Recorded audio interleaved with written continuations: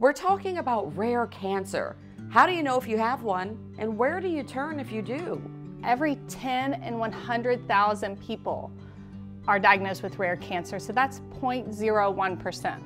That is a crazy low number. A lot of patients that come to us have come from different places in the community, if it be the Baton Rouge area, the Lafayette area, and for months to years have been misdiagnosed. And so they come to us seeking answers, feeling frustrated and feeling stuck. Our process is to kind of look at the entire patient, review their history, review their labs, to do different diagnostic exams that we partner with different people in our hospital system, and finding answers which they were seeking.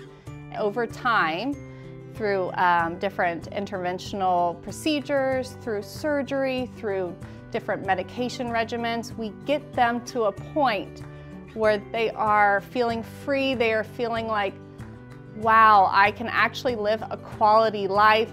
Our mascot is the zebra because when you hear hoof beats, you think horses, you don't think zebras.